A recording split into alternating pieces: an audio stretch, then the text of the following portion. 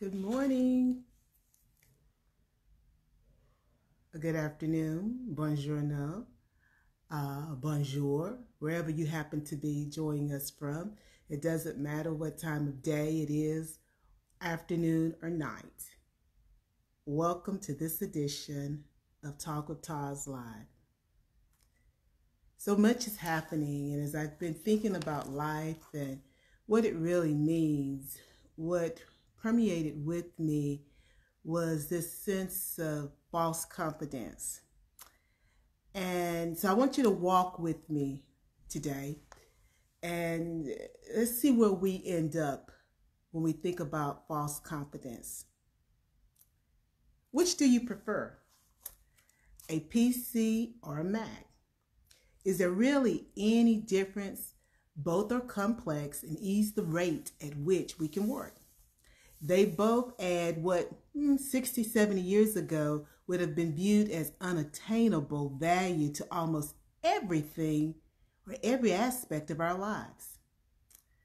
Although they can provide information as quickly as we can type or speak the commands, there's still a mystery that cannot provide our basic human needs of safety and comfort. We meet these needs through our relationships. However, now and then, these interactions are ritualistic. They don't have any meaning, but we still call them relationships. Sometimes this occurs because we think the sacrifices we make are sufficient to demonstrate our loyalty and our love.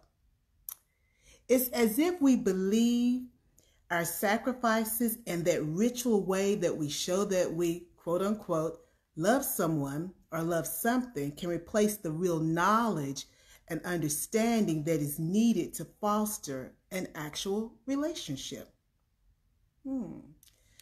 Our PCs and Macs are inanimate objects that we often imitate when we become analytically focused and dismissive in our search for solutions and answers. Relationships cannot be purely analytically or scientifically driven.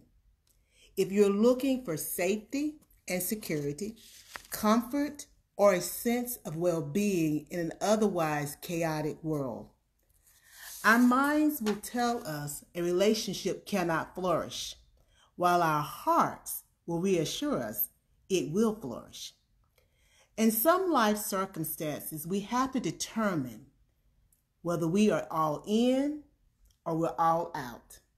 We can't straddle the fence. We can't compromise. The nature of man is emotional. The nature of man is emotional. It's not scientific. We're feeling beings.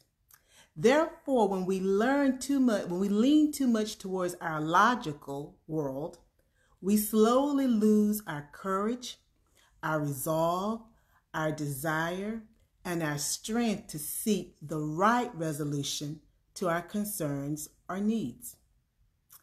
In other words, we think we're winning when in fact we are losing. Samson is an example of winning the battles but losing the war. Samson is an example of how someone can win the battles but lose the war. This occurred because Samson focused on his victories but forgot the one who made him victorious. He focused on victories and not the one who made him victorious.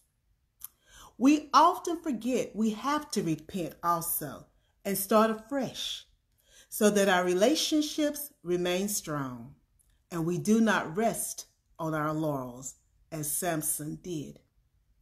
This is our responsibility. This is our responsibility. It's my responsibility and your responsibility alone. And I would rather honor my responsibilities than not. How about you? How about you? Where is your heartbeat? What does your heart beat for? Are you beating? Your heart, is it beating for the battles, or is it beating for the war? Are you living for victories? Or are you living for the one who will make you victorious? You have a decision to make. This has been Talk with TAS Live. As always, have a great day and take care of you. Bye now.